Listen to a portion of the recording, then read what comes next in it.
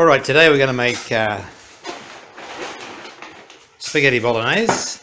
And there's the spaghetti, there's the bolognese. We'll start the water, get the water on, bring it to the boil. We'll need oil in the water, oil in the pan. Yeah. We've got 500 grams of beef now. That'll feed 4 people. Okay. We're shooting for dinner at 5:30. Yeah, well, that's pretty well browned. You see, in a second that goes in, the time is 1:15. This spaghetti, 500 grams, will take 13 minutes. So make sure he cooks. And we'll just wait now. The bolognese with the mince is turning out okay. Lisa's putting the Parmesan cheese and the ordinary cheese. It's coming on just nice. We loosen it with a fork. In a second we'll put the garlic bread in the oven. Time's up, 5:30.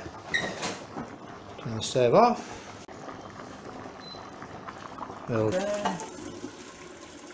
Just pull this back. It tastes nice. Toss that in the olive oil. This